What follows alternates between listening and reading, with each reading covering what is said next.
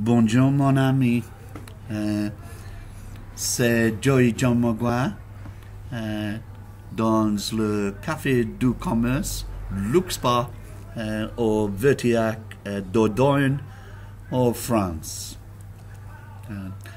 Hello everyone I know, all over the world, all my friends, past, present, and maybe the ones in the future, who knows. Hello everyone. A poem I wrote in the early hours of yesterday morning. Got no Wi-Fi where I live at the moment, so I'm in my favourite hotel, Le Café du Commerce. I am Joey John Maguire. Title of the poem, Emily's Smile. About a young single mother who is really, really nice, lives quite close to me and to her children.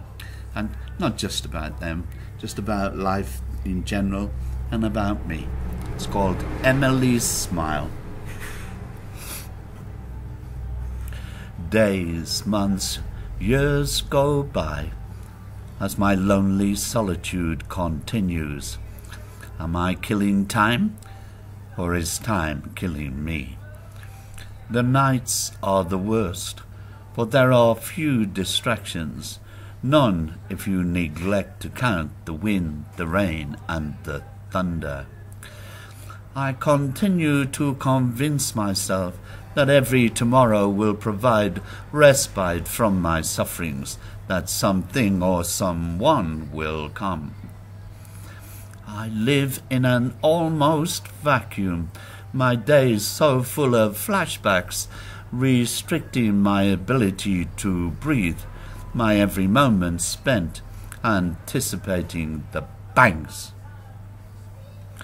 I never missed the person that I was, yet know little of the person I've become. Maybe I am one and the same person, or a combination of many.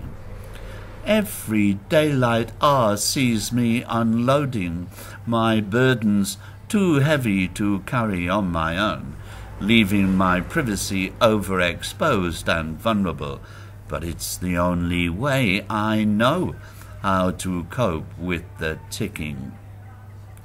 The sound of the neighbouring children helps. Their innocent play reminded me that I was once a dad myself, though that was long ago.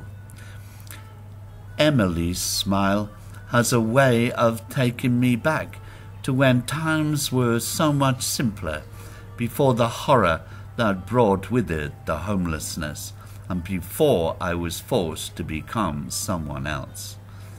Life has been cruel, but every day I add to the list of summits I have climbed, and I take comfort from Emily's smile because it gives oxygen to the empty vessel that is my life. Emily would be about the same age as my daughter, her children about the same age as when I left mine behind. They hate me for deserting them, which is unfortunate, because I loved them since I left until this time. Joey John Maguire, especially for Emily, Serena, and Dylan. I call him Bob Dylan. Ciao, ciao. Joey John Maguire.